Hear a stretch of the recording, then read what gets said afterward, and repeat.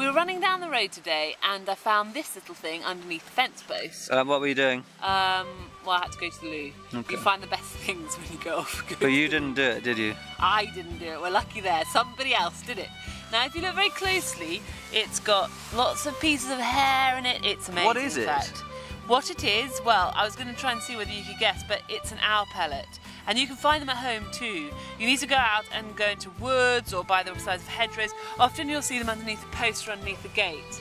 And what they do is that they can't eat all of this. So when they knock back a mouse or a shrew or whatever they're eating, they'll knock it back in one and the tail will be out the front. It'll go head first.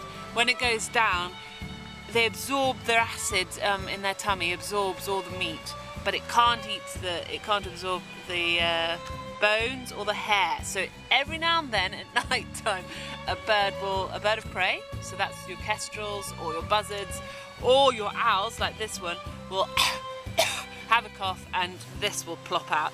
And it's amazing because the best thing is you can find out about what it's been eating and you can see what kind of voles or shrews or mice, there's a bit of hair there it's been eating. And you can also, if you find the skull, you can actually, and this one's a perfect example, look at that, it's got a tooth. You can actually work out from the teeth what kind of rodent it was.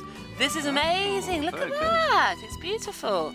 God, look at it. Well, I mean, I don't know Chilean rodents very well, but if we were at home, we'd be able to work out exactly which vole or which mouse or shrew. That's the front tooth of a little... Yeah, you can see it's a rodent. Do you see the side there?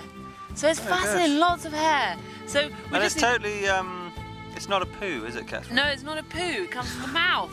Not that Katharine doesn't put poos in her hands all the time. But see whether you can find them and see whether, if you're in the UK, then it'll be a tawny owl or it'll be a little owl or a barn owl. You can find out who and what your local owl has been guzzling and what it's been up to at night. It's amazing. Fantastic.